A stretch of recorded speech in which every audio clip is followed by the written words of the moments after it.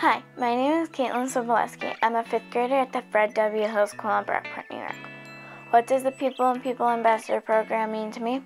I can have a chance to travel to Canada, learn about the history where my grandfather was born and raised.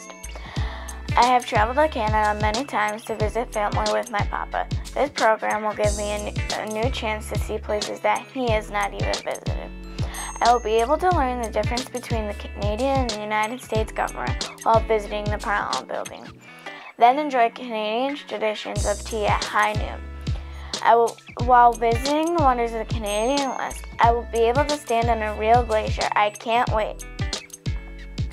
I will get to study and experience the First Nation tribes of Canada.